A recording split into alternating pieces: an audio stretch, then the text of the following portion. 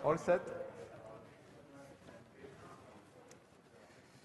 Okay, ladies and gentlemen, thank you very much for attending this in our monthly series of distinguished scientist seminars hosted by the Earth Sciences Division. This is a program in which we are very honoured to have a wide range of experts coming talking about their research in the very broad field of Earth, environmental and climate research.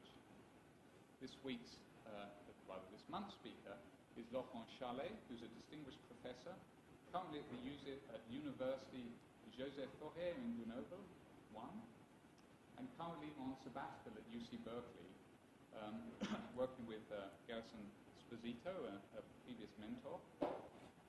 Laurent is a distinguished geochemist with many years of expertise in contaminant geochemistry in particular. He studied in Paris, had a spell at UC Riverside here in California, and research experience in Zurich before his current position in Grenoble.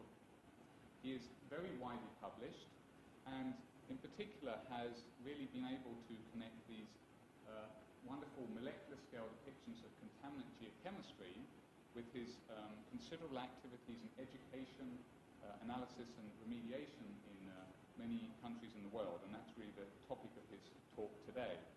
Laurent is Editor-in-Chief of Hydrology journal and recently received one of France's highest research honour, the CNRS Silver Medal. Laurent will be available over lunchtime in the cafeteria for an informal meeting with any students or postdocs in particular who wish to follow up after the talk. And there will also be an informal get-together this evening, so if you're interested, contact me about that. Thank you, Laurent. Thanks, Ben. Okay, good morning. So today I will talk to you about the problems in Bengal. Bengal means both Bangladesh and West Bengal in India. So of course it's far from being my own work. It's a bunch of students, a bunch of collaborators from different countries, and I acknowledge the funding by France, by India, and by the European community, which has been very helpful. So what we are going to speak about today was what WHO called the largest poisoning of a population in history. And this poisoning comes mostly from water, but now there are more and more concerned that it's also coming through the rice. This poisoning is not the kind of poisoning, arsenic poisoning that you have heard of usually. The acute toxicity, it's an old story. People love to kill each other with arsenic. You see, it started with the Roman people. It continued with the old widows in the Victorian England, and so on and so on. What we are going to speak about today is a very low-level contamination, which on a long term, which creates this chronic kind of toxicity. So, and with this kind of disease, so what are the problems? You have, the figure is quite variable. It goes from 30 million to 100 million people affected. So, something like 80 million is a good average. What you see most in the press are these kind of figures, pictures which shows this hyperkeratosis. That means you get kind of horny skin. But in fact, Alan Smith, who is professor down at Berkeley and head of epidemiology group on arsenic, has shown that the skin disease is not the main problem with arsenic. He has studied a population not in India but in Chile, in Antofagasta, which has been exposed for 15 years to a very high dose of arsenic, and because it's at the middle of the desert, they didn't have access to any other water. So he could follow this population afterwards to know who have been exposed in the fetus, who has been exposed as a kid, and so on. And so what he has shown is basically the 50 nanogram per liter, which is threshold for all Southeast Asia. Here, or in Europe, we now have adopted the WHO limits of 10 nanogram per liter. But In Southeast Asia, the government still stick for the moment on this 50 nanogram per liter, because you are going to see that usually you have figures which are orders of magnitude larger. So exposure of during your life to this thing is the equivalent risk, give you the equivalent risk of a passive smoker, which is about 1 out of 100 to get cancer, lung cancer. And if you go to 500 nanogram per liter, and you will see that it's quite frequent also, you get the 1 to 10, which is the risk of an active smoker. Anyway, so there are plenty of other symptoms, but that's a framework. And the thing you have to know about the chemistry of arsenic, I'm not going to bother you too much about the chemistry, but you have a redox chemistry which is quite complicated, and we'll discuss shortly about that. But the idea is, until now we have considered, and this is again a question now, that the inorganic arsenic is much more toxic than the organic arsenic, which is, for example, opposite to what happened with mercury, where it's a methylated mercury, which is the most toxic. And until now, it has been accepted that the arsenic-free form of arsenic is more toxic than the arsenic-5. But again, people like Alan Smith are questioning this kind of preconceived data, and apparently all these species are toxic. So how did we got to this point? The problem, it started with very good intention. I mean, people just in the 60s wanted to solve the problem of hunger in India. And so in the 70s, 80s, they started a huge campaign of drilling wells in Bengal. So you have, again, more than 1 million wells. You have seen figure even to 7 or 10 million wells which would have been drilled in the area. And of course, you allowed to double or triple the production of rice. And you allowed also to fight against some other disease. As you can see here, basically the more you develop the irrigation, the more you develop the production of rice. So that was been the very positive point of this campaign. But again, as we will see, I mean, it has brought a large problem, which is this problem of contamination. So let's first look at some detailed data from the field, because when we started this whole business about 15 years ago, people were speaking about it, but there were basically no data, especially on the chemistry of these systems. So the first thing you have to understand is how these groundwater were formed. Basically, at the time of the last glaciation, the level of the ocean was much deeper, so basically the hydraulic gradient was much larger, so the deposits are some kind of reddish sand in the Pleistocene aquifer. And after, the more the level of the ocean raise, the more you start to develop this kind of mangroves that you have now along the ocean, and the more you deposited some gray fine sand, which are the aquifer, I mean the problematic aquifer. So basically, when you had low sea level, you had these reddish sands, and you have oxic waters, or at least oxic minerals, and no arsenic in the water. And if you're in the top layer, you see all the problem is basically in the top aquifer, which was deposited in the Holocene. You have gray sands.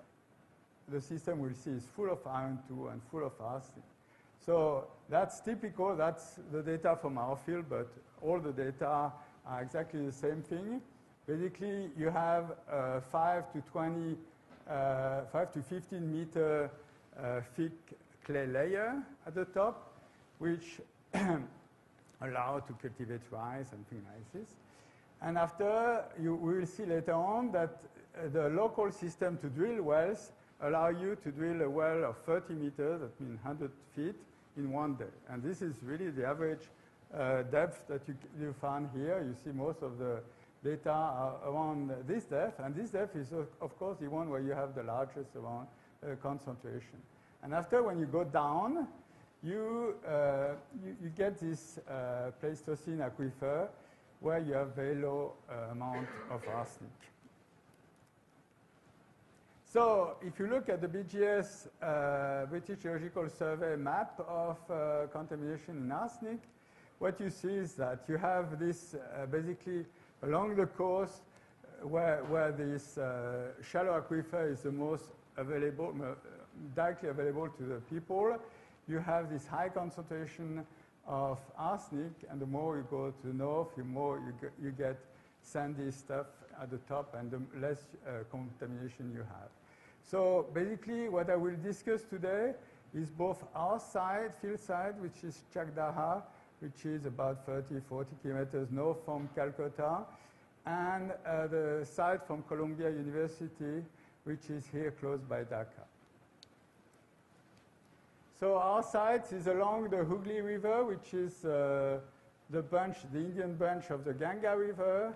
And like what you have usually at this, in this kind of environment, you have very complicated sedimentology. So you have paleo meanders here. You have abandoned river channels here.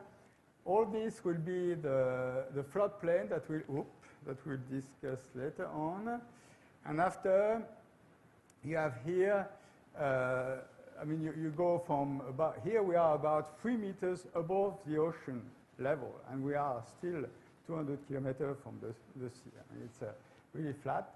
And here you are about 6, 7 meters above. So basically the town has been developed here. Here is the railway system. And the other feature that you have to look at are these ponds. I mean, it's not very clear here on the, but basically everywhere the people have been digging ponds to build their house, because again they excavated the clay layer to make bricks. But also before, people were drinking, were washing, were doing everything in these ponds. And these ponds have a major impact on the hydrology of the system. So if you look at our side, so we have still this Hooghly River here, and what is typical is to have a kind of hotspots. You see, again, here I put the 50 ppb, which is Indian limit. Our limit is 10, and you see that we are far, far away in this area. Again, so the question is how we got there and how this is going to change. And again, if you look at on the hydrology, because you have such a flat system, you shouldn't move at all. The problem is during the dry season, the people over pump the groundwater. So basically, you make a hole in the piezometric surface, and so this is going to speed up the transfer of arsenic in the groundwater. So some data about this groundwater. So I told you this exactly. I mean, basically the iron data mimic the arsenic data. So you have plenty of iron in the system. We will see later on that we have equilibrium with over order of magnitude sursaturation with respect to siderite, the carbonate iron 2. And if you look at our site, it looks a little bit homogeneous.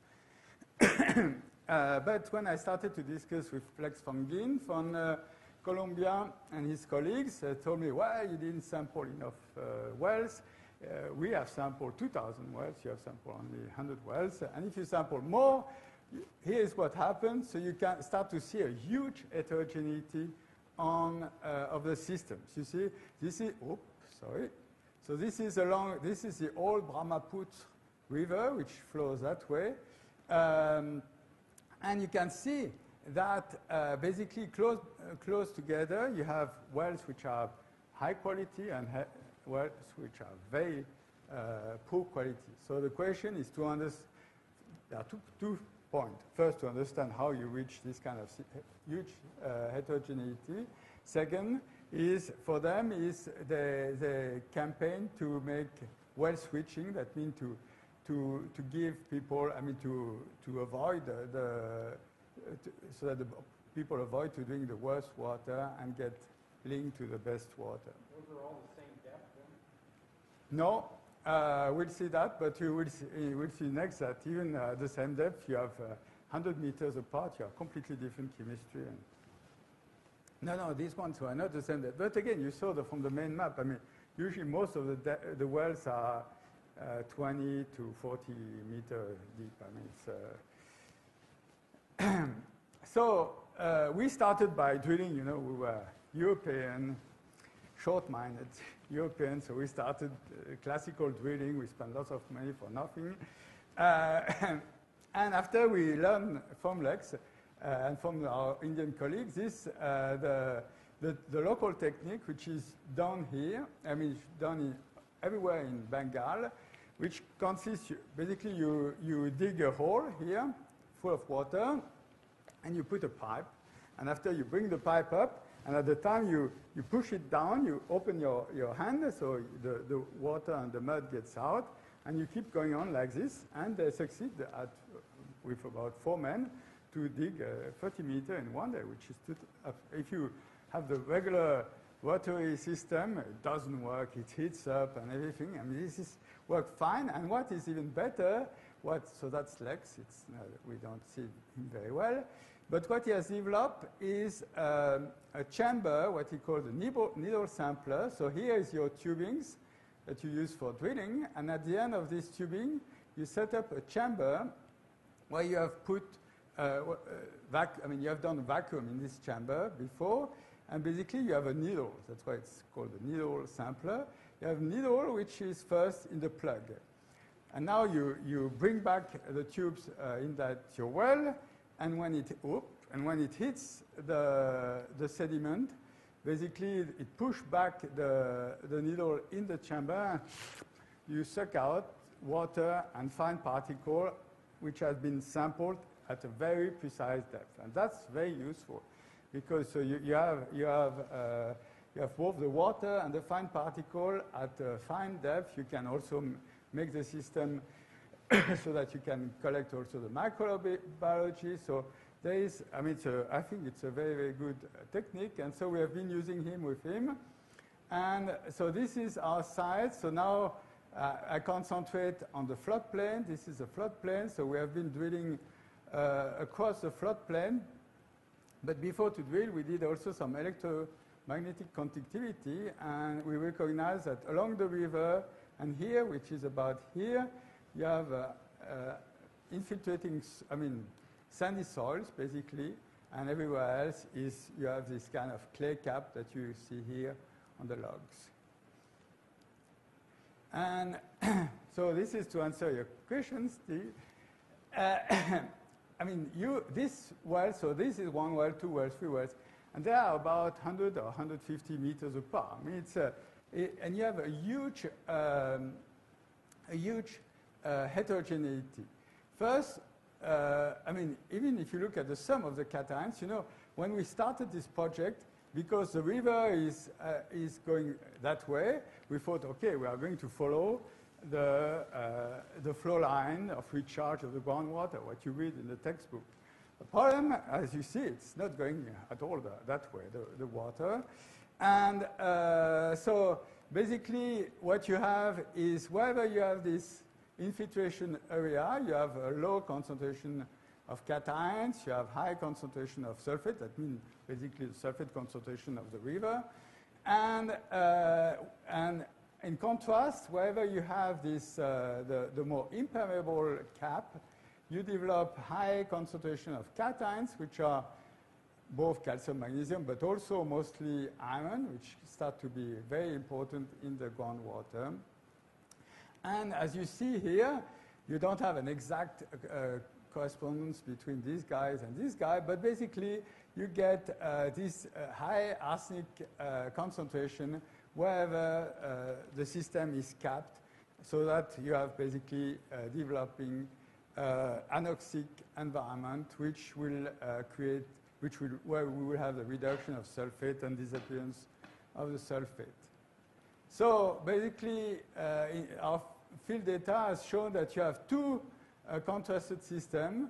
First, the permeable system, where basically you infiltrate both by irrigation, by monsoon, by all this kind of system of recharge of the groundwater.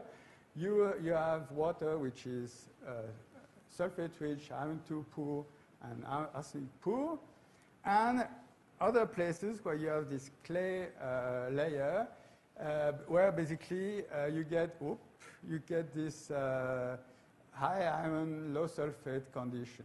And at the AGU meeting in Cambodia, where I was last 2 weeks, people who have been studying the age of this groundwater found that, again, in Bangladesh or in Cambodia, when you study the tritium you study the age with the tritium helium system, basically what you follow is from the recharge to the isolated system, you increase the aging, you increase the arsenic concentration, and you decrease the sulfur dissolved concentration.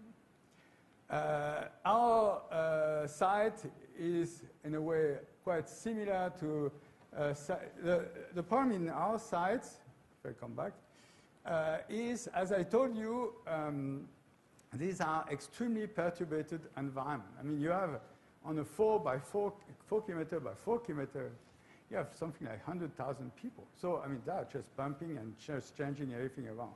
So, different groups have tried to focus on areas which are less affected by humans to understand how was the system at the beginning.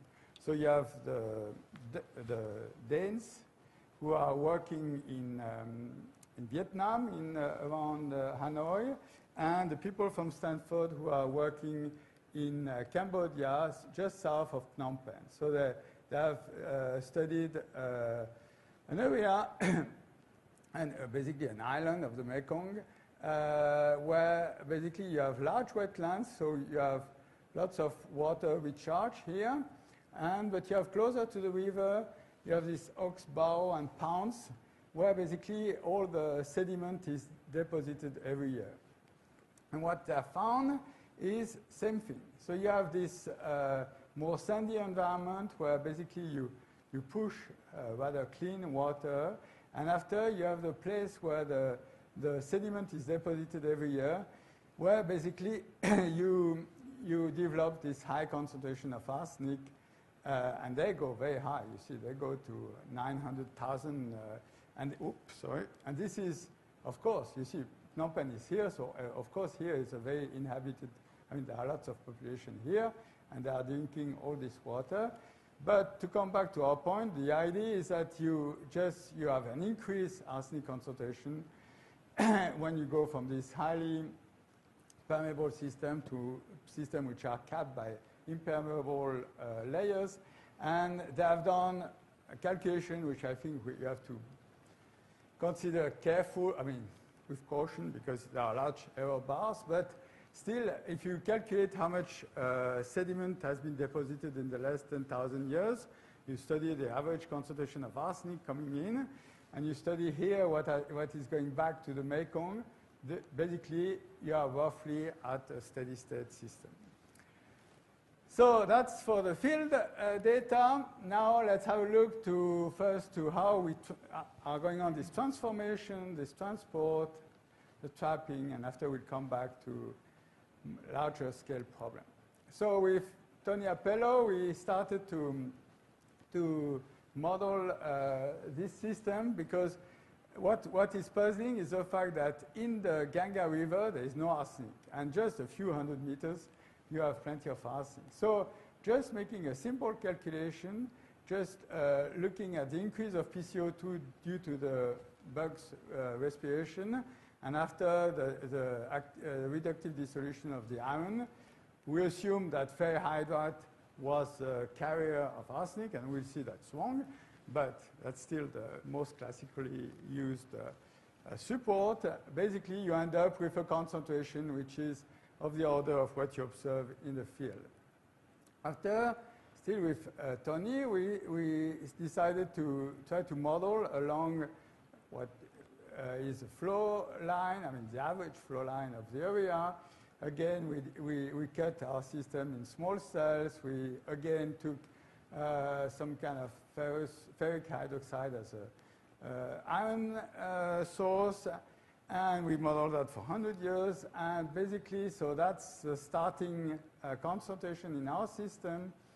And if you, what appears in this modeling is that the local variation of pH, which result in a large variation of bicarbonate, have the strongest effect. Again, that's after 100 years. This will be the modeling if you consider just the propagation of your water and your arsenic. But if you put in bicarbonate and other competing ions, you see that you are going to have a very tough release of arsenic. And in fact, if you look at, for example, adsorption on mica, and you have lots of mica in this this aquifer, basically the range of pH in the field are exactly the range of pH where you go from nearly 100% adsorbed to nearly 0% adsorbed. So a very small change of pH, again driven by the respiration of the microorganisms, lead to a very strong release, which is a very big problem, because as you see, you are getting basically to the water that the people are drinking down in the downtown. I mean, there is no, you don't have a tooth. I mean, all the houses are one-floor houses, but it's a very dense thing. So what is going on? You have these kind of bugs here. It's geobacter, but in our case it's not. But it's you have iron-reducing bacteria, which are consuming some organic matter, and there are lots of discussion about which organic matter is consumed or is not consumed. Where does it come from? Does it come from the irrigation? Does it come from the human? Or does it come from, I mean, there are petroleum. I mean, there are lots of discussion about that. But the idea is you have this reductive dissolution of iron, which is where is solved the arsenic, which releases both the iron to the bicarbonate. And if you have enough, you precipitate siderite. And this has been observed by Céline Palu, who is a new member of the department where I'm in a sabbatical at Berkeley, and she did that while she was postdoc in Stanford. Basically, what she has done is to take, she built some artificial soil aggregates. That means you take sand, quartz sand, you take iron oxide, you take iron-reducing bacteria like Schuvanella, you glue that together with agarose, and after you run it in a flow-through system, and basically after a few days, not very good with that. After a few days, you start to develop at the middle of the aggregate. You have this siderite which is developed. So basically, you have radial development of your reducing condition. So with a student of mine who is also both a colleague from some of you here, doing lots of modeling, but also doing microbiology, we have been studying this release of arsenic, and we found that, like the people in Manchester, like different groups, if you just incubate your system, basically you have the release of iron, which is coming fast, and the release of arsenic, which is much more delayed. And all the question was why this was going on. And we developed a model, a pure thermodynamic model with kinetics, but where you basically what you say is in the first phase, basically the H decrease the more you release the iron, and it decreases up to the point where it hits the arsenic 5 arsenic free boundary, and then you start to release the arsenic. Why? Because first you are in the system where the arsenic is 5, so you have to remember arsenic 5 is like phosphate. That means it's very, very strongly adsorbed on the particle. So basically, if you dissolve this particle but you don't change the speciation, basically the arsenic is going to stick to another particle. But at the time where you reach the redox boundary, then arsenic-free is much more weakly adsorbed, so you start to have this release. And so, well, that's the kind of model that we have done.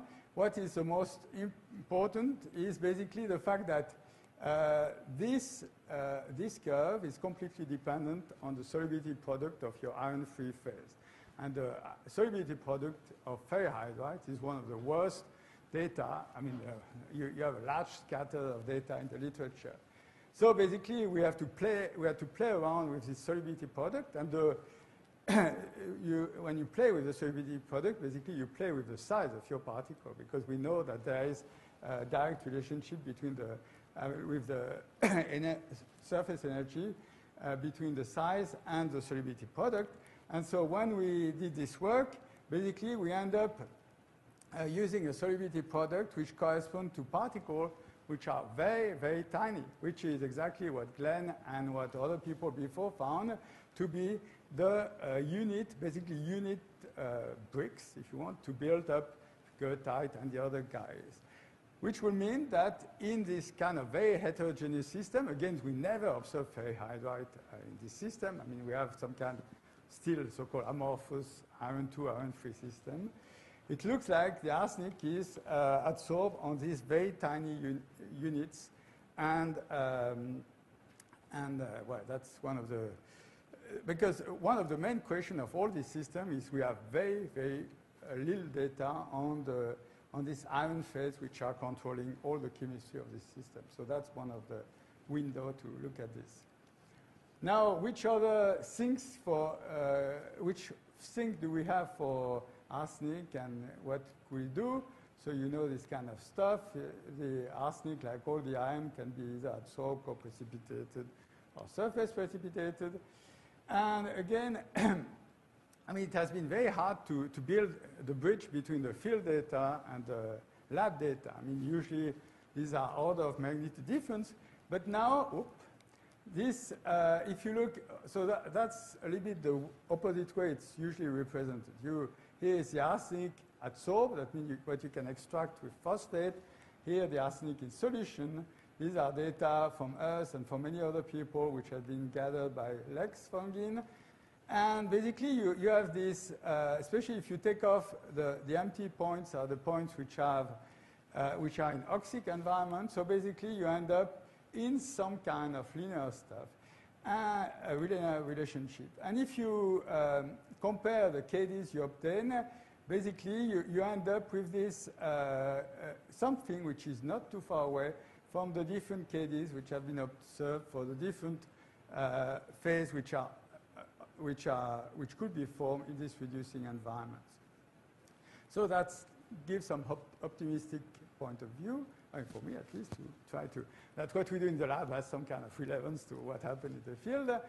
And so in the oxic environment, I mean, Glenn and us and many people have been discussing how the arsenic can bind monodentate, bidentate, mononuclear, binuclear, etc., etc. And the major problem, and we did compare that with selenate and so on, but the major problem is that we don't have ferrihydrite in this system. If you, again, the group in Colombia has developed a technique which is using the reflectance, and that's an easy technique you can do in the field, because basically you have to imagine that we are 40 kilometers north from Calcutta. Just to go back to Calcutta, it takes 3 hours.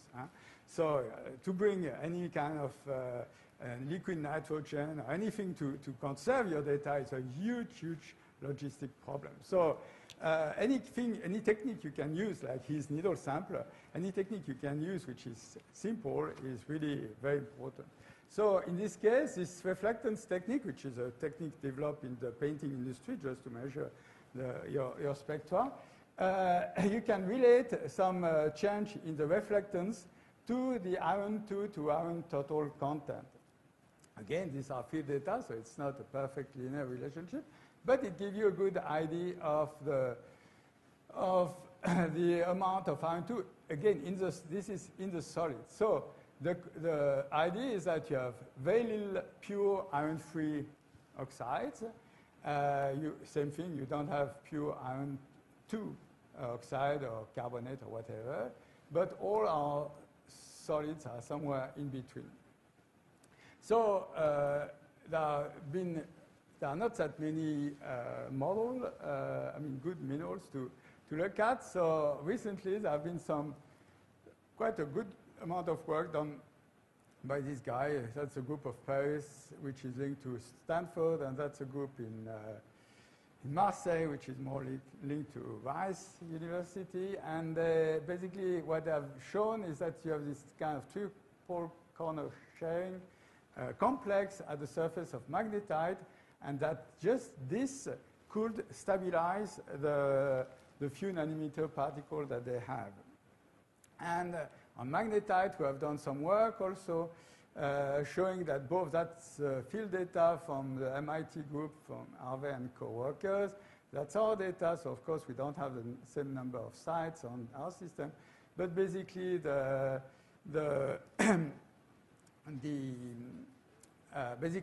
Makina white is a poor sorbent. That's the first point. That's not proof. We haven't done the examples or technique like this on that. It's a poor sorbent. And so basically when you form what the people of the field call the acid volatile system, that means this so-called, which were previously thought to be amorphous iron sulfate, you absorb little arsenic.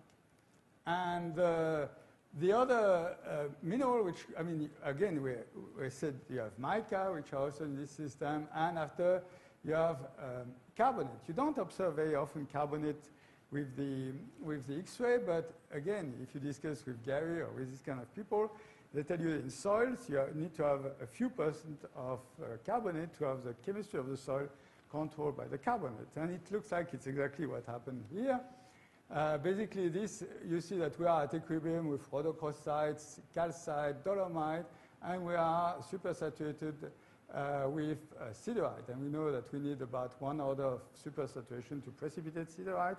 So basically, you as shown by by Céline, you may have very well at a very tiny level formation of carbonate. And so we investigated in which extent the arsenic could substitute for carbonate in this system. That's the work done by Alejandro Fernandez Martinez, who is here. And basically, we did that with neutron diffraction and different other technique. And we followed basically, the more you put arsenic in your system, you allow the system to swell according to Vegas law.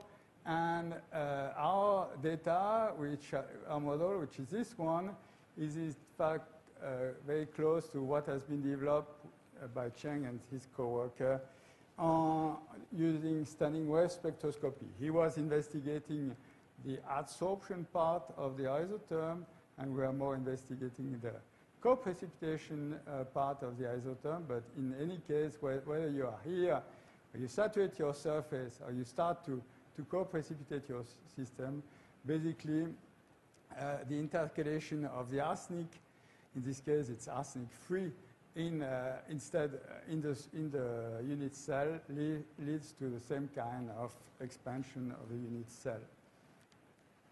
There are still a lot of discussion. We have big debates with our Italian colleagues who are doing ESR spectroscopy, and in our case we assume that the substitution was done by protonated ASO3, and they say with Spinnaker ESR they don't see any proton around, so we will need to perform some Mulliken population analysis, as Alex has done because we did the same work on gypsum, and he has done this for gypsum.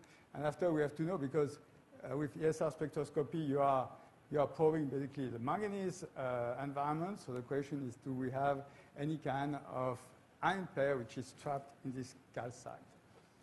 And this would be also important because all the arsenic, I mean, many of these arsenic-contaminated waters in Bengal are also contaminated with manganese. And there is a big NIH, NSF research going on now to try to see if the manganese has an effect on the toxicity of, co-effect on the toxicity of arsenic. So let's go back to the upscale.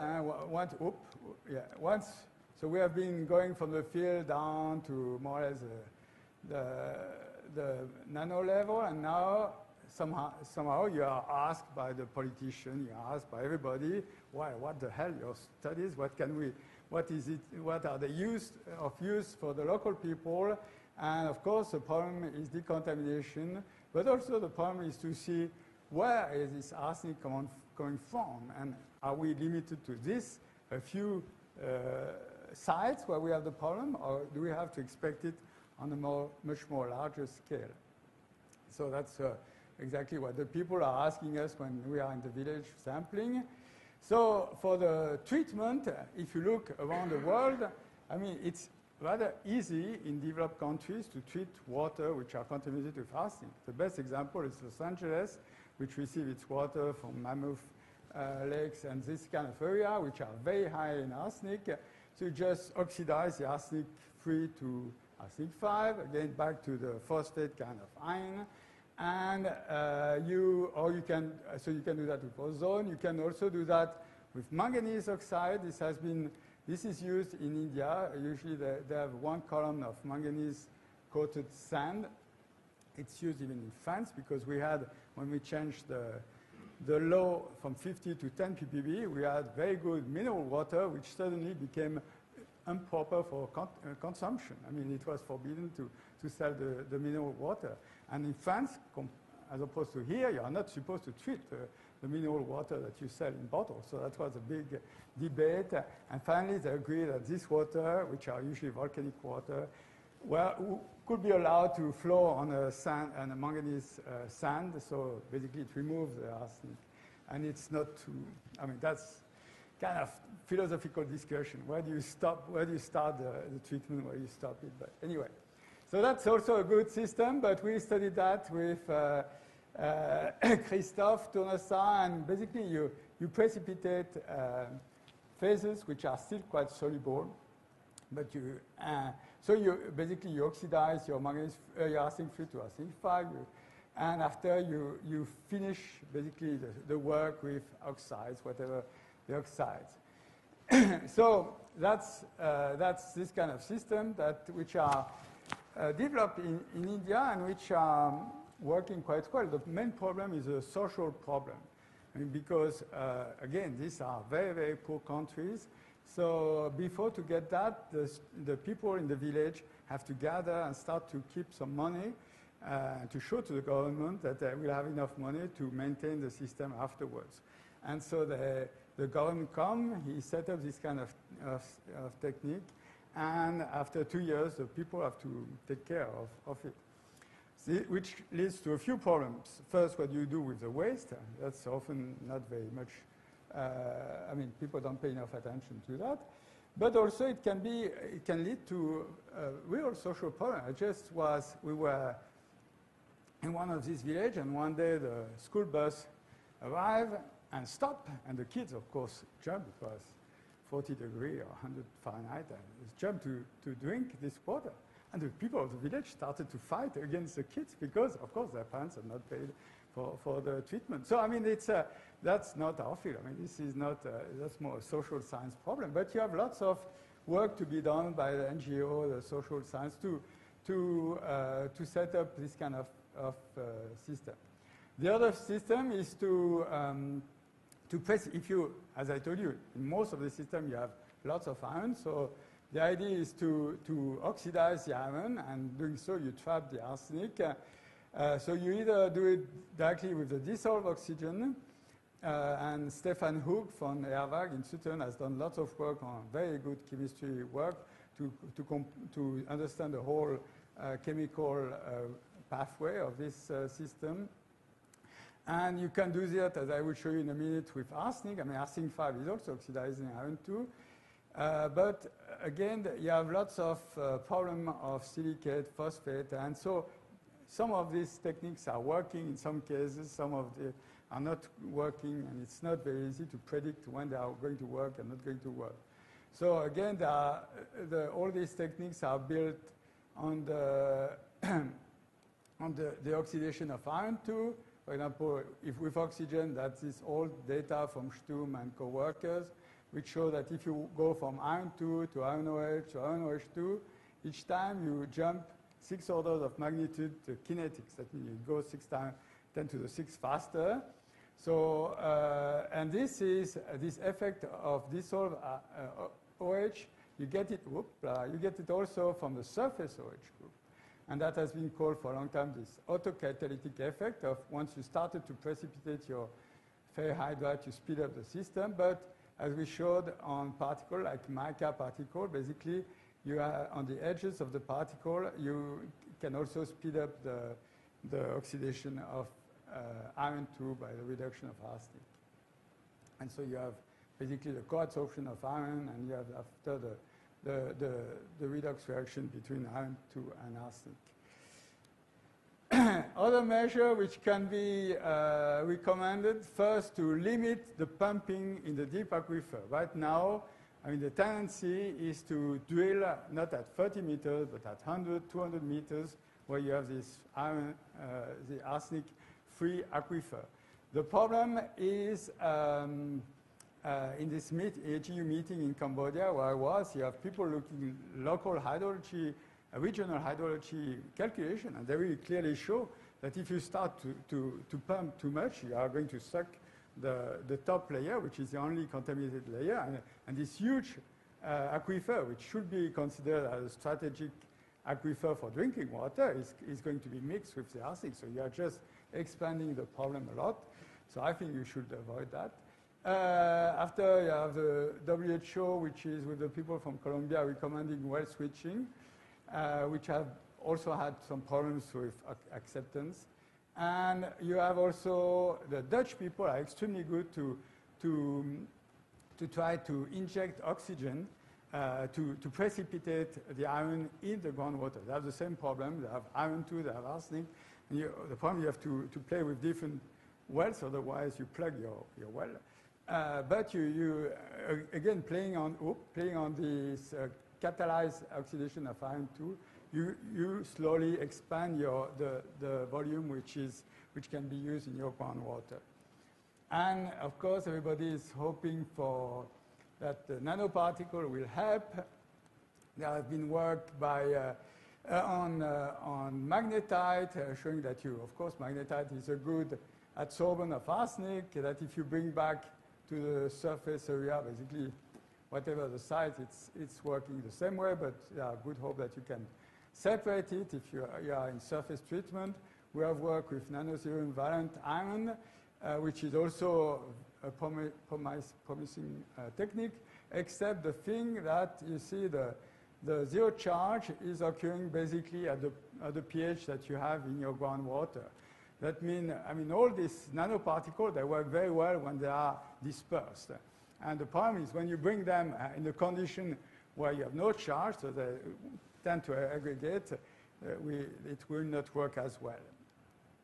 And there are lots of development by NGOs on different systems, basically where you have you mix nails and bricks, and you develop some kind of flower pots, where you can even control the size of the pores. You can add silver nanoparticle to kill the germs and so on.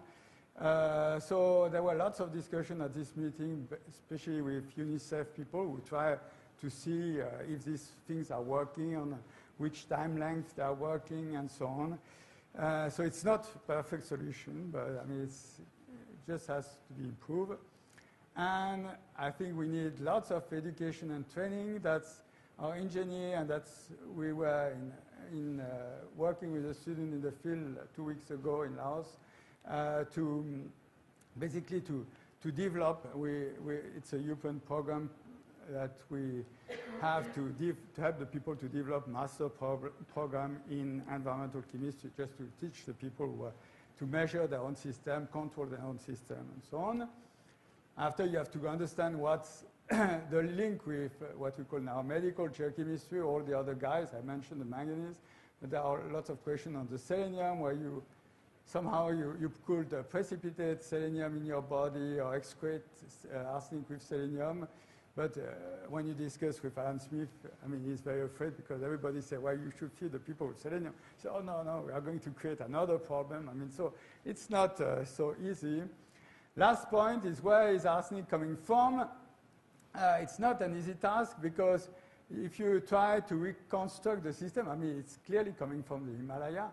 But first you have, I don't know, 50 kilometers of Himalaya, which has been eroded in the last few million years. So you have to understand what was there before. Now it's a few 1,000-meter deep sediments in the delta. But also the hydrology of the system has completely changed. So you have to understand that. You have, and for the moment, what we think is that it's not the arsenopyrite which will be the source, but probably you have serpentines, which would have been the source of arsenic. These are data which were collected not from this part, but from the other part, which is going to the Indus. And you have lots of arsenic in this serpentine kind of mineral. So now we are drilling here to have a 30,000-year record to see when this arsenic was bought. We are just at the foothills of the Himalaya. And if we get this kind of stuff.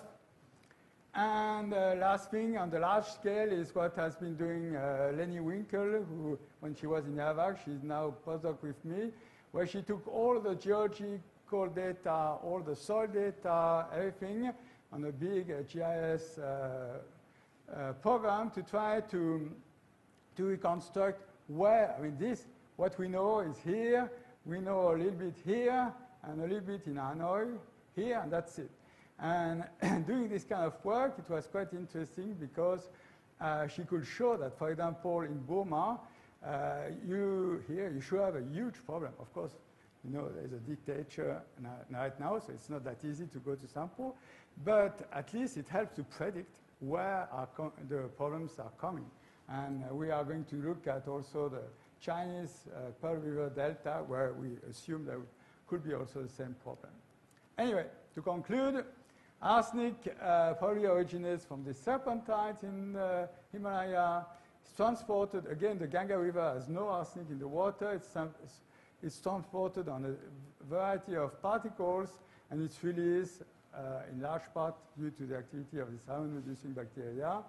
You have a very complicated redox chemistry going on. Need to do some more spectroscopic work, as you do and as we do, and to link that with the medical people. Thank you. And that's, if you want to know more.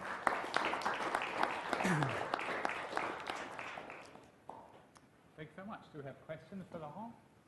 Yeah. You talked a lot about cleaning up the groundwater. Is there any way of just providing clean surface water and not going through this elaborate cleanup process? I've been discussing that a lot. The problem is a very human problem. You know, you drill a well, punch on a button, and it sucks your water. It's really no work. If you maintain a surface irrigation system, you have seen here. Here you are only, apparently with Obama, you are going to restore irrigation system which has been built in the 30s or 40s. And in France, we have also a very huge surface water. But it's a lot of work to maintain this, and a lot of money to maintain this thing.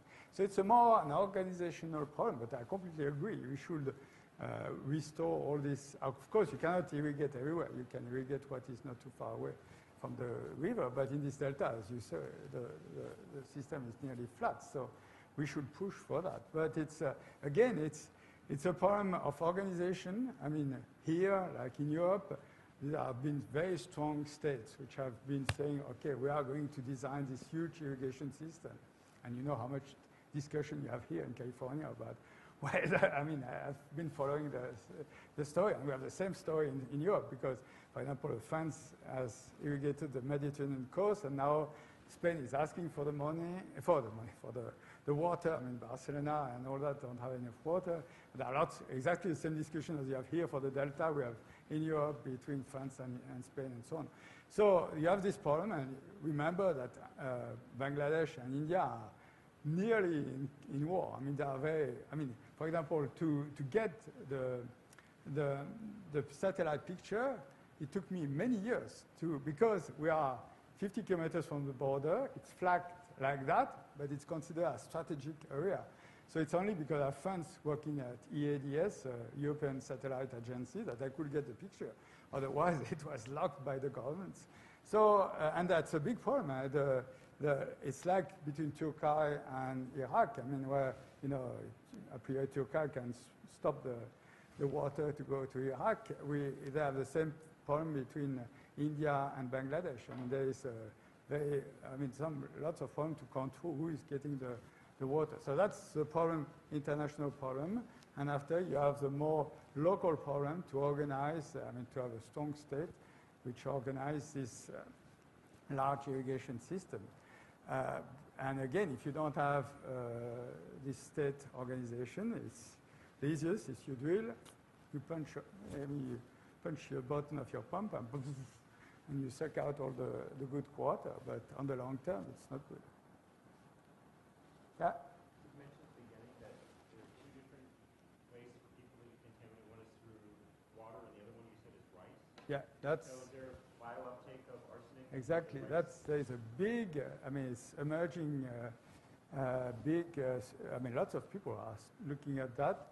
I've seen even at this meeting, there were a few people who were saying that now 40% of the exposure will be through rice and only 60% through water. I mean, until now it was considered that most of the exposure was through the water. We've also found out that at least the people who have done the speciation work has shown that in rice you have inorganic arsenic as opposed to the arsenic you get in seafood or in this, where you have always the organic arsenic, which is supposed to be less toxic.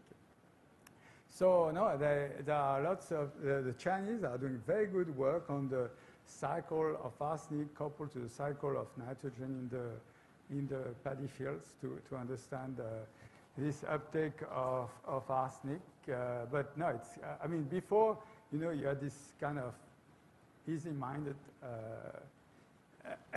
idea that, you know, rice is one of the only plants which contains tubes inside, I don't remember the biological name, but tubes which bring the oxygen to the top of the roots, so that it creates around the root, in a completely anoxic environment, it creates an oxic sphere. So you oxidize the iron and you precipitate the arsenic, that's all. And it works. But apparently it doesn't work, especially for what we were discussed at this meeting. The absolute tip of the roots is growing faster than this plaque, this iron oxide plaque. And this is what extracts the most water. And so and this water is loaded with arsenic. So that will be but right now there are lots of studies on the arsenic in rice. And in fact, French rice is the worst. If you look at, I mean, they've been studying all the rice around the world, and the Camargue rice has the highest arsenic concentration, but we don't eat very much. So it's mostly a problem for the people who eat that twice a day. So, yeah, but that's a big issue now. And also, there's a big issue on the rice content, on the water, the cooking water, because, again, what is going on in the cooking water? I mean, can you pick up the arsenic in the cooking water? If you start to to recommend to use two different types of water, one for drinking and cooking, one for drinking and the other one for everything else, the cooking water, where do you put it? Do you put it in the, I mean, does it have to have this high quality water or not? I mean, that's the issue which are discussed and studied very much right now.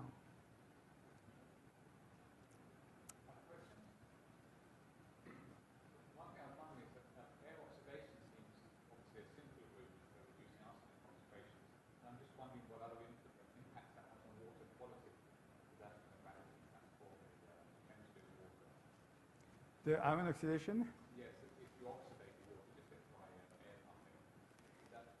Well, as I told you, it depends on the quality of the water, because depending on the amount of silicate, dissolved phosphate, it works or doesn't work. Because, I mean, all the oxyanions are competitors, basically, for this kind of small unit, what I showed you. So basically, if you have a lot of silicate or a lot of phosphate, you are not going to absorb as well the arsenic. So that's the first problem. After, you have all the problem of the free radicals, which are generated.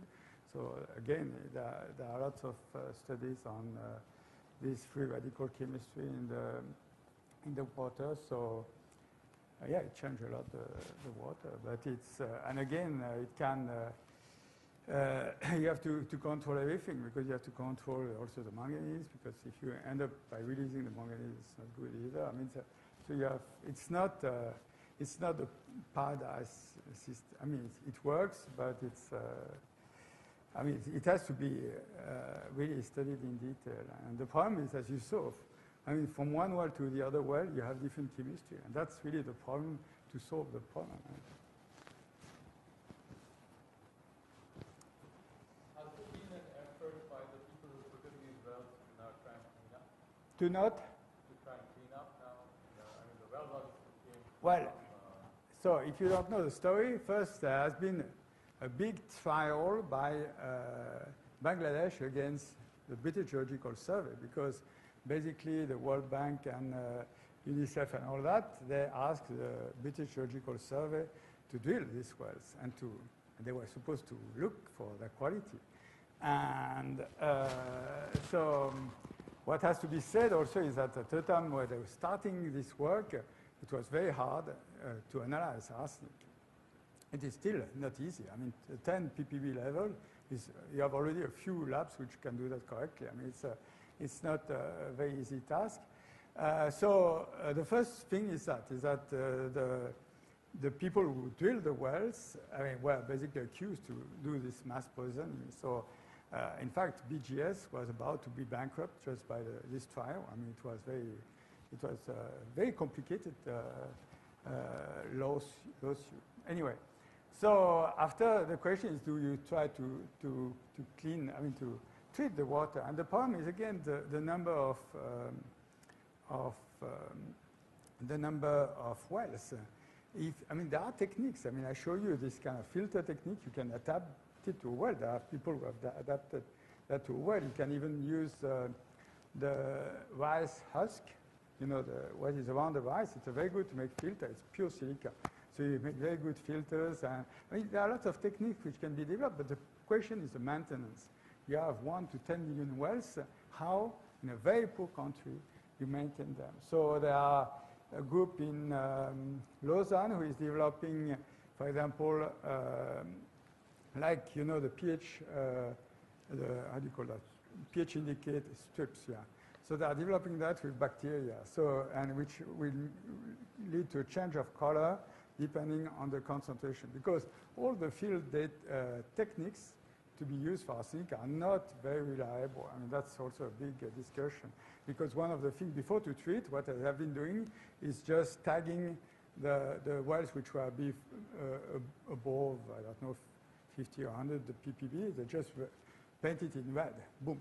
That's so just to force the people to shift to better wells. But after there have been lots of discussion, because often these measurements were not very accurate. So there are also lots of work to have accurate bioengineered way to measure the arsenic concentration.